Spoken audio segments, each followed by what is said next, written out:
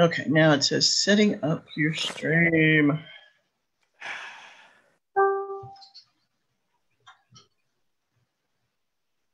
Okay, you're live. Yay. Well, hi, everybody. This is Amy Hahn, and I'm with, we're doing Gardening Tips Live on the Knoxville Area Gardening Tips group. It's good to see you all, and I'd like to introduce my co-host, Toby Johnson. Hey guys, nice to see you today. And Roseanne Smith. Hello. And we are all Knox County Master Gardeners, and our goal is to be here to help answer your gardening questions. So as we're getting started, I thought I'd show you a few things that are going on and that I've seen in gardens near me. So this is in my backyard. It's a reblooming clematis. I actually don't remember the name of it anymore, but it's doing really well this year, better than it's done in several years. This is, a lot of people call this little guy a bee, but he's actually a syrphid fly. And they'll lay eggs on plants that have aphids on them, and their larvae eat many, many aphids. They're really beneficial. And the adults are actually good pollinators. This is an interesting thing I saw at UT Gardens. It's in the vegetable garden, and it's actually on one of the paths. They have it marked off, but this is actually a bumblebee nest. You don't usually see those. And the little pot-looking things are actually where they store their honey. But they're not bumblebee nests aren't very big, and they don't really aggressively guard them. Now, this is a creature I expect to hear more questions about. That's actually a vole. It looks like a short, fat mouse. And that's actually also at UT Gardens. He was roaming between the herb spiral and the flower bed next to it. So I'm pretty sure we got a question about ants in your vegetable garden. So Toby, could you read that? Sure. This question comes from Erica in Campbell. I have a ton of ants in the garden. I'm worried they will kill my squash blossoms. How do you recommend dealing with ants in a veggie patch? Well, this is actually my vegetable garden about a month ago. And here you see a large fire ant mound. It was actually under a tarp for a while.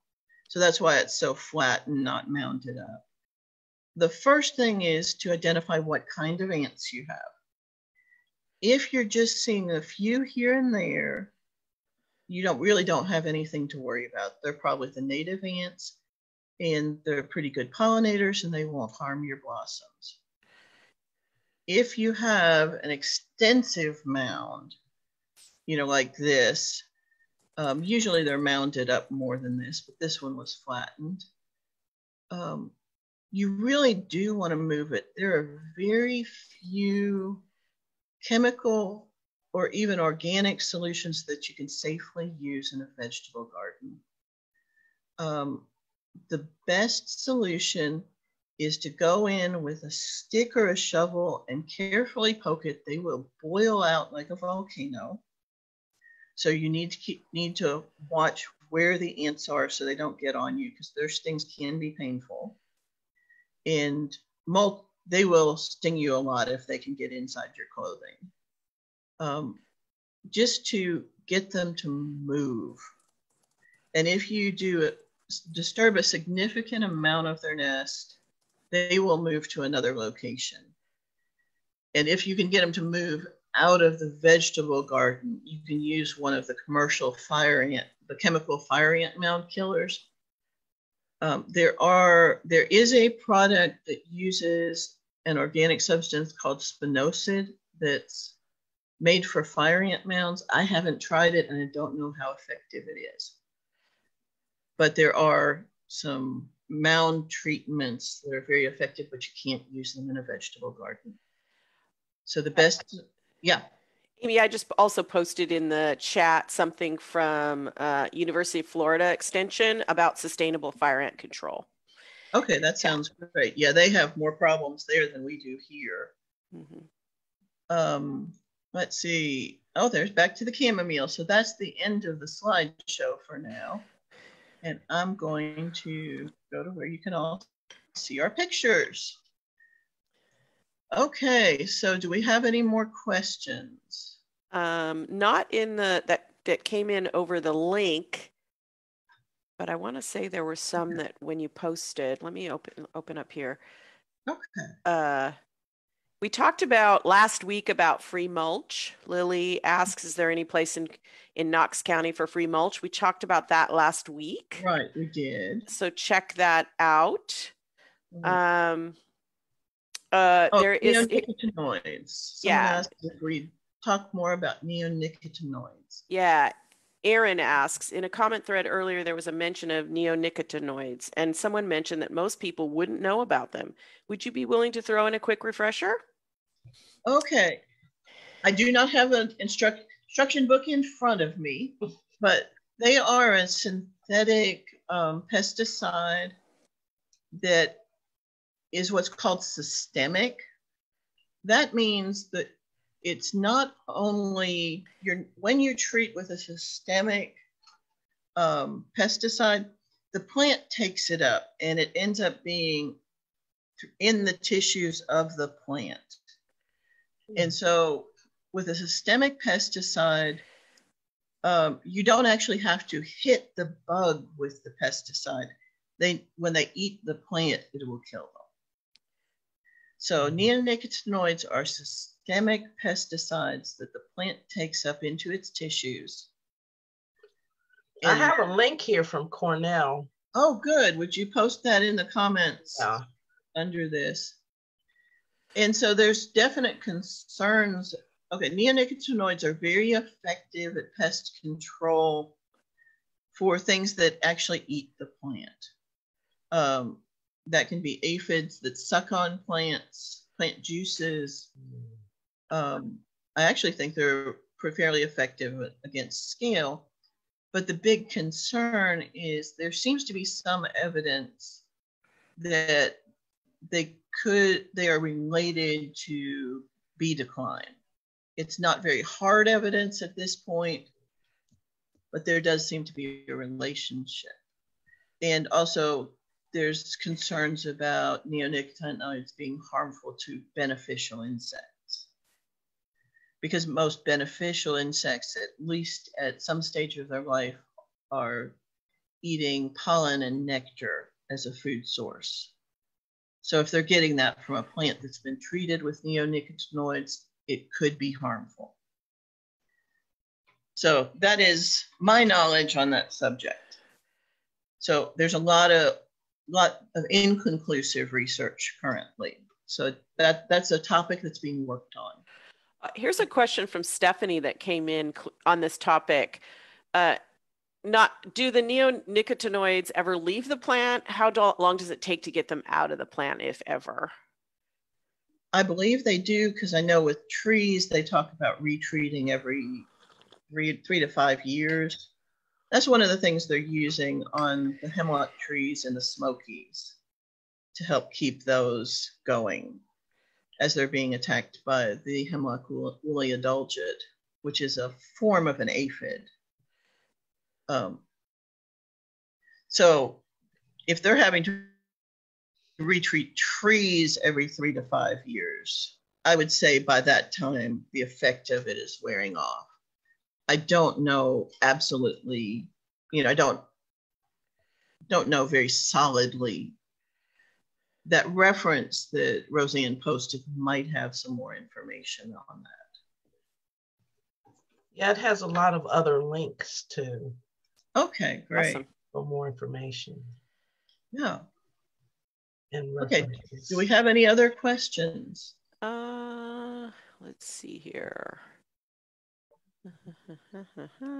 No. Okay, so if we don't, well, I hope a lot of you got your vegetable plants and bedding plants out this week. because the rain and the moderate temperatures we're having right now are really ideal for them. I have a question. Should I type it in there?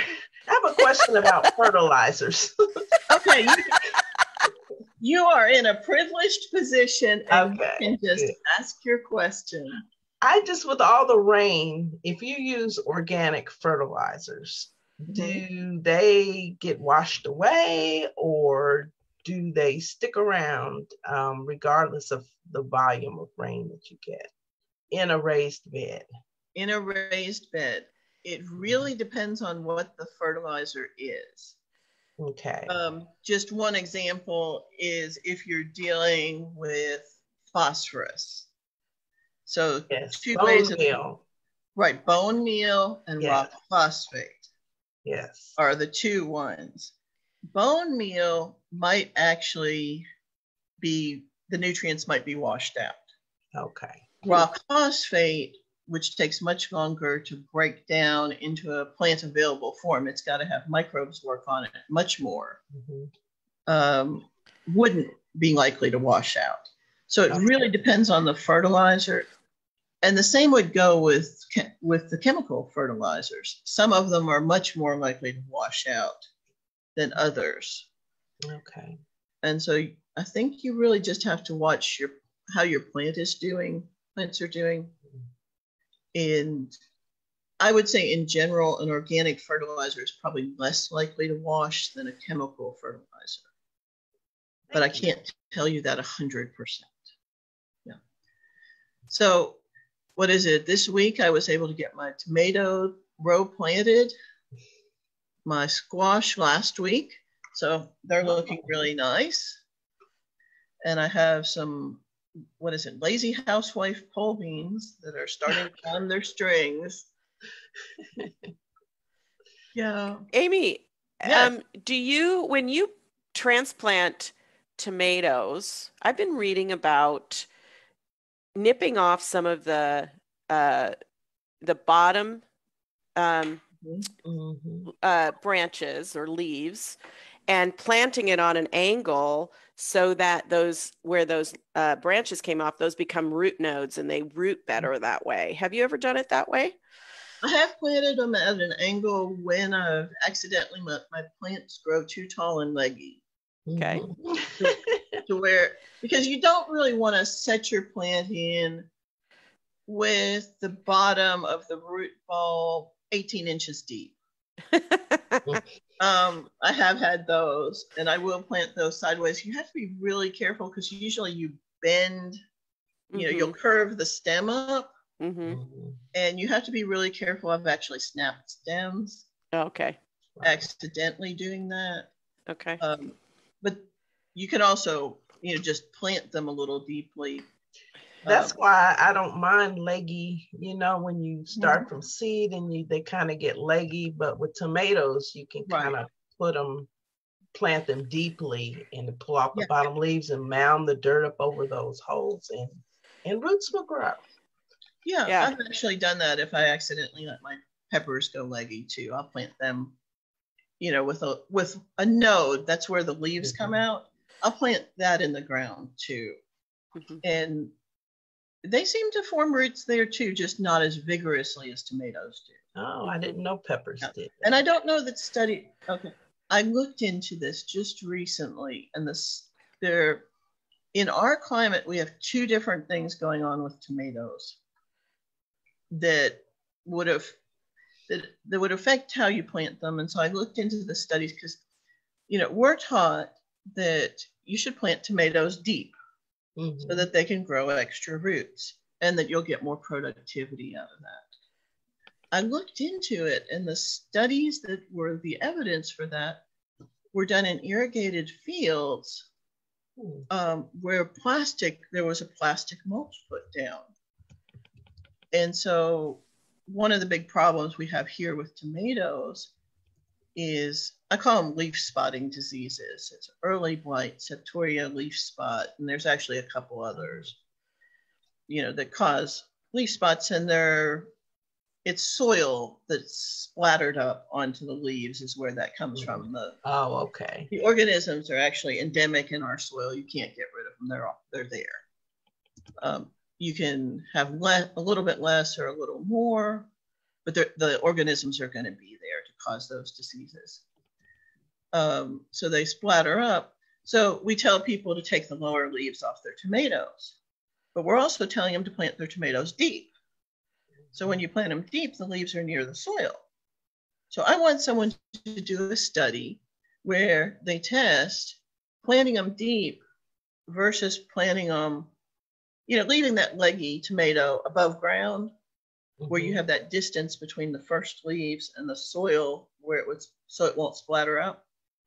And I want to see what happens without plastic and what kind of productivity you get. I haven't been able to find any research that's been done with that kind of setup. Hey, Amy, on that topic of blight and leaf spot, Debbie posted about 20 minutes ago further on down in the group. Her basil was fine yesterday, but today it looks like this. What is eating it? I can't find any bugs on it. And it's got those black, it looks like if you scroll down on I don't know if you can see it later, further down, but it has those black spots and it looks like something's eating it. But I think maybe the leaf is just parts of the leaf are just coming off, because I had the same thing and I looked it up, and I believe on my plants that looks similar to that it was from that disease in the soil and the splashing. What do you think? Let's see, let me look at this. I found your pictures. Let's see. So let me just share my screen if I can figure out how to do this again, so that everyone can see what we're talking about without having to try to search for it. So these are Debbie's pictures. Yep.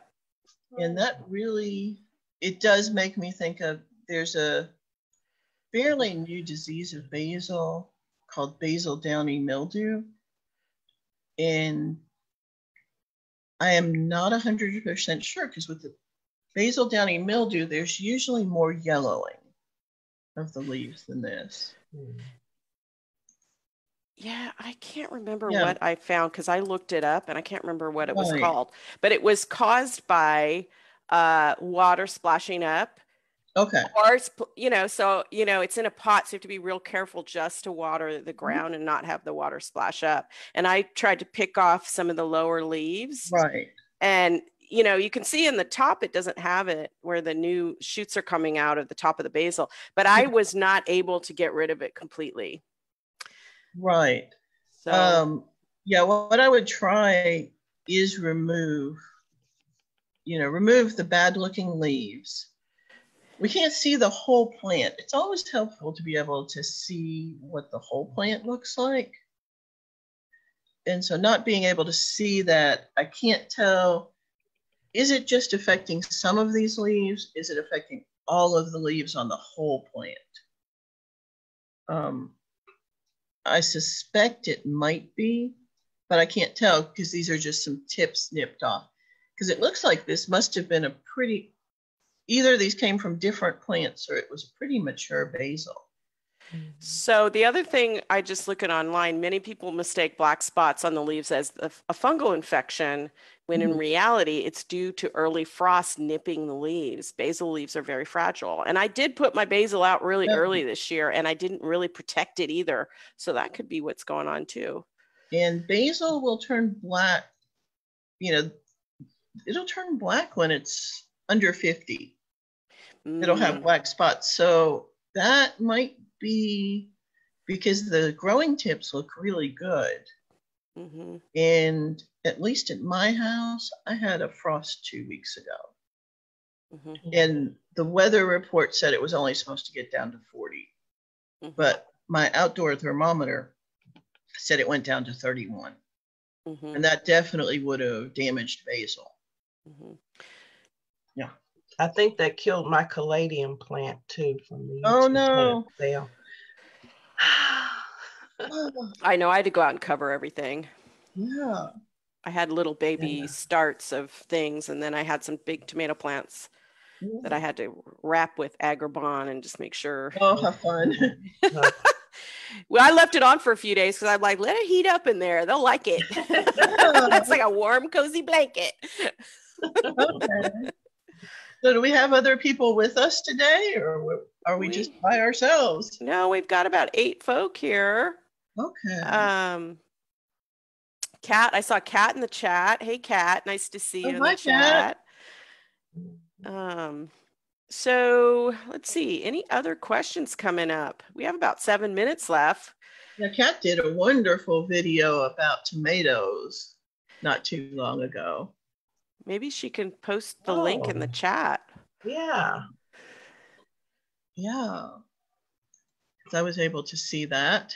Donna's here with her hot coffee in the chat. Hot coffee's good. Yeah. So back to what we should be doing in our gardens right now. Amy, you were talking about putting out your seedlings. What is what are the pros and cons of putting your seedlings out now? What if you were like me and you started a little late? And so I'm still hardening off. I'm actually starving I'm not starving, but I've stopped kind of watering and I'm letting the soil dry out, and then I'm going to start hardening off. Yeah. Am I too late? Am I going to miss the game here? Well, it depends what you're growing. Tomatoes, peppers, I have some lettuce starts too. Lettuce you might be a little too late on. Yeah, I might be. Yeah, lettuce doesn't like hot weather. I might put it up by the side of my house. Sometimes the really shady area, it will, because I've had like rocky top lettuce work okay there. Right. Well, one of the things is, our first frost in the fall is about October 31st, the end of October. So we have about, I just looked this up the other day, we have about 150 frost-free days left before then. Wow. Tomatoes usually start producing, when you set your transplants in, they'll start producing about ripe tomatoes between 60 and 80 days after you plant them. Squash, summer squash are 50 to 70 days before they have ripe fruit, and that's from seed. Now I have a question about that. I know you put squash seeds right directly in the garden. Does the garden soil have to be 70 degrees at night, or in order to do better? They do better if the soil temperature is warm. And what I've heard is the soil temperature is usually, if you look at your average, your daytime high, your high and your low, the soil temperature will be in the middle between those two. And it's really germination temperature. So sometimes you can get around that. Like beans and squash like it really warm to germinate. But they'll actually grow in a little lower soil temperature. So you can actually pre-sprout some things or even soak them until you're seeing the seeds swelling. And that'll help it even if the soil is a little bit cooler. I'll wait until I'm seeing that just a little bit of that seed, that root come out. And then I'll carefully plant it. Commercial growers can't do that because they're planting large quantities. I'm planting 4 squash seeds. Yeah. Yeah. Some of my squash, Roseanne, I planted all my different squashes direct seed. I did not soak my seeds. I did soak my bean seeds, and I nick them a little bit with a little bit of a knife on my hard seeds. I do that, try to get them, and then I soak them a little bit. I soak them overnight, but for my squash, I thought my acorn squash there was no way the seeds weren't viable. It had been like 3 weeks, and I was like, no, not viable. Well, last week it got a lot hotter. Yep. And boop. And then I have some little patty pan squash too that came up. So it really is about the soil temperature. So for some of those things, yeah. But anyway, Amy, you were talking about what's going on, 60, 70 days for your tomatoes. Yeah. Mm-hmm. Yeah. So we have a couple of questions here. Oh, great. Oh, good. Well, we have one. Devin wants to know, can I lay cedar clippings on my path in the garden? I don't see any issues with that. Okay. That should be fine. That'll smell good too. Smell good, should last a reasonable amount of time because cedar's pretty rot resistant. Mm-hmm. Yeah. And then another question about organic fertilizers. And Donna wants to share that for potassium, she uses green sand and kelp meal. So Amy, what do you use? I generally use, let's see, potassium, NPK. K is potassium. Yep. Right. Okay. You know what? I generally, if on my vegetables, I buy an all-purpose organic vegetable fertilizer. Mm-hmm. Is what I use. And I look at the number. I want, reasonable amounts of all the nutrients, but not too much. Mm-hmm. And I follow the directions on the bag. Yeah. I know about the bone meal because when I did my soil test, my soil tested out in every place I tested it as very low phosphorus. Really? And so that's something I have studied on, and I've actively added it to the soil. Mm-hmm. But I really, that's really important when you want fruit, when you have something that you want the plant to grow. Yes. Yeah. And so I was seeing I had a garden at another house and it did great. And it was an older neighborhood and we moved here. And I could tell the difference in the way things were growing. Mm-hmm. If I'd been a new gardener, I wouldn't have had a clue. But I was like, my tomatoes just aren't doing good, And so I was able to tell. So that's where it's good to have other people giving you advice and bouncing things off. And that's what a lot of this group is for. Mm-hmm. Being able to say, does this look okay? And someone who's been gardening a while can say, yeah, don't worry about it. Or, yeah, I think you do have a problem there. And you should maybe do a soil test or check into it more. Let's see, is there anything else? Oh, another thing I was going to say. Do you all remember a while ago we did a poll asking about a gardening experience?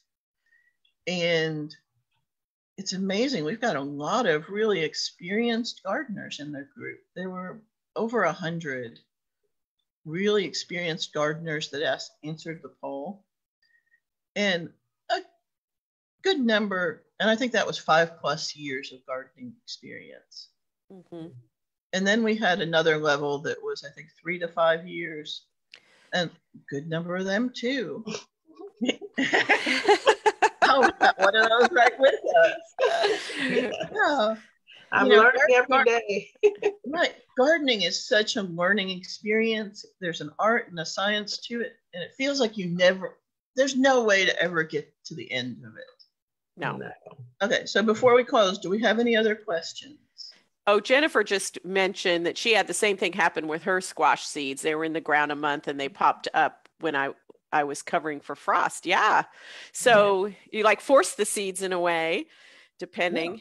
Yeah. That's the thing too. I think you're absolutely right, Amy, about even if you're a new person to gardening and you're in this group, I would not hesitate a moment to ask questions because first of all of us, all gardeners like to share their information and wisdom, whether it's a wisdom from a week of gardening or a wisdom from a decade of gardening, it doesn't really matter.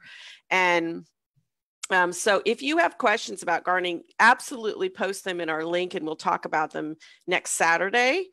And you can also post and get other opinions in the group as well. So I just think it's a wonderful, the only way, Amy and I were talking about this last week, the best way to learn is by doing, and you don't always get to experience every problem. And in some ways that's a great thing. And in some ways it's not, because you never have to deal with it, but other people have had to deal with that problem or that question, or that's different, the certain type of variety or certain, so, I just think it's a wonderful group, and this group is so vibrant and active. I'm just so grateful for all of the people that have been posting. Yep. Well, what is it? It is after 9:30 right now, and so unless we have any specific questions from anyone, I'm going to put a picture back up, and then we will say goodbye. Goodbye. Happy Memorial Day. Happy Memorial Day. Yeah, happy Memorial Day weekend. And let me find the right button. And we will see you all next week.